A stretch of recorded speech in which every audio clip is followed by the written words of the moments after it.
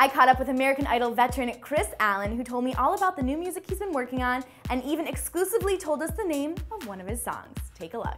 So I hear you have a new album coming out very soon. I'm working on it. You know, we've been working on it for most of the year actually, and I'm excited about it. The songs feel really good, and we're in the studio still, so we're getting it out there. What's the feel of it? Give me a little hint. I think it's going to be a little bit more soulful. You know, definitely a little bit more pop sensibility, but a little bit more soul to it than the last one had. Okay, I'm going to dig a little deeper. So let's talk about maybe one song that you love the most, and maybe even giving me a title of it or a lyric from it.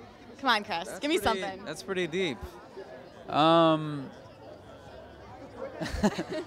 hate to give away stuff, but you're going to make me do it, aren't you? I might. It's called Out Alive. Okay, Outer Life. Yeah, alive. Out alive. Okay. Yeah, I like that. not out of life. That would be dead.